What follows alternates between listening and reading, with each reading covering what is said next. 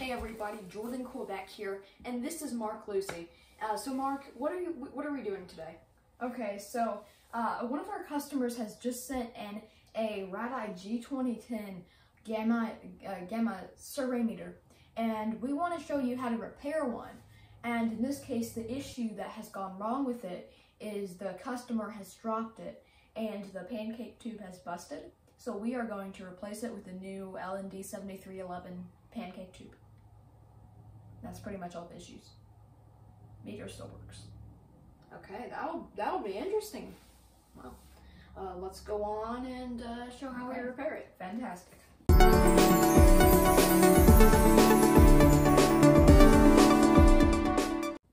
Jordan has gone off into the salesman room because he has to be in there pretty much at all times to make sure that no one calls. But I am going to be on call with him this whole time in case he has anything that he needs to point out about the meters we are talking about.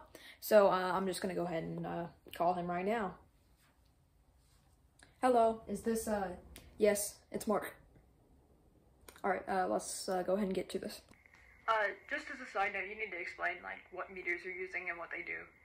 Yes, okay, so the RadEye G20-10 is basically just your ordinary gamma survey meter.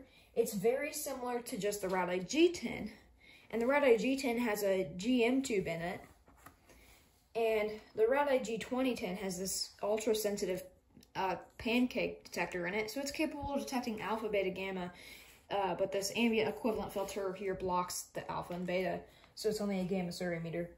It has the same detector, though, as the RadEye B20 ER, and this one here is actually capable of detecting alpha, beta, gamma. You see it has this mesh window here. So this can be used for contamination surveys. This is more for dose rate surveys. Mark, you need a screwdriver. I got one. So let's get right to work. What we're going to do is we're going to turn the instrument over here, and we are going to remove the rubber boot here, which is just for protection of the detector, I guess. Looks like the customer has bought this with a missing screw in there. Hey Mark, you need to check that he didn't leave any presents in the battery compartment for us. I already have. So I'm going to get right to work here unscrewing. All the screws are out, so now we will just remove the main metal plate here, and we will remove the ambient equivalent filter. And it's this right here that gives the unit the ability to measure dose rates. So you can see the frame right here, which the screws go into. It's a bit stripped. The third screw, or the fourth screw hole isn't here, and this screw is really, really stripped badly, but it's okay. Hey Mark, you need to call the customer and make sure he doesn't want that replaced. He's the salesman, that's his job. Hey, how are you doing? Just fine. So we opened up your RadEye G20-10 that you sent us, and we've encountered a problem. What? The plate that the screws go into to hold the instrument, the back of it on, the holder is stripped. The fourth socket is entirely missing, and we don't know, like, do you want us to replace that, or do you want us to, like, not do that? Well, how much would it cost? Oh gosh, I have no idea how much that would cost. A lot. How much so far? So far, you're looking at about $380, I would think. I don't know for sure, though. I'll have to, talk to Jordan about that. I think that's too much. I can't afford to add any more to that. Okay. All right. Thank you. Have a good one. You too.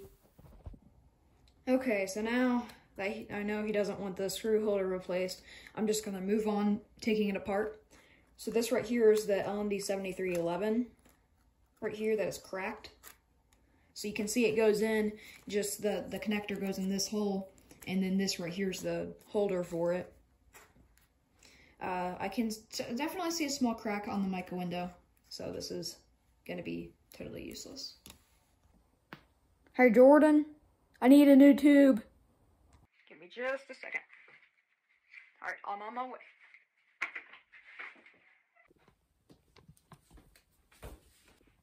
Here.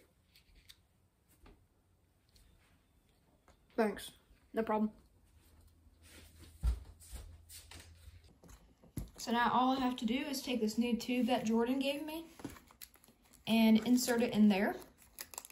And it's spring loaded, but it is really hard to get in there.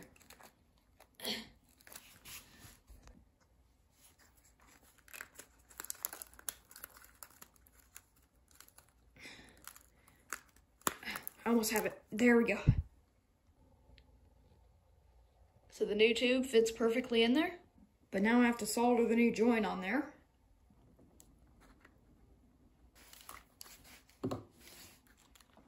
Okay, that tube now ain't going nowhere.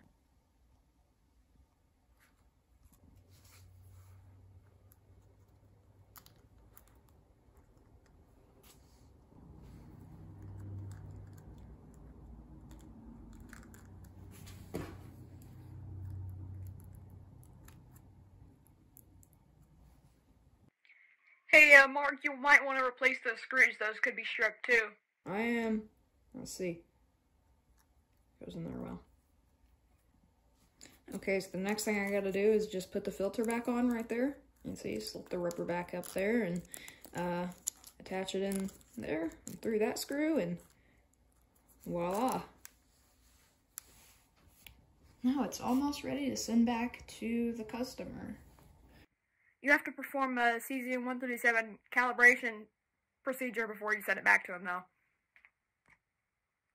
Now for calibration, the first thing I'm going to have to do is test beta response, and here's the strontium 90 source for that. So I'm just going to slide that under there. I'm not really getting an abnormal reading.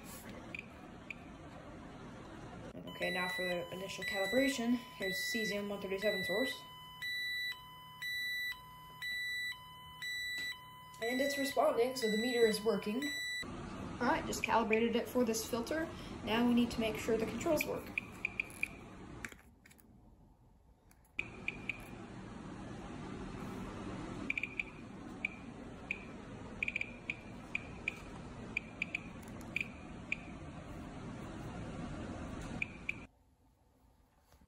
The very polite customer has actually sent us some video of unboxing the RadEye G20-10 after it was repaired, and this is the video that he sent us.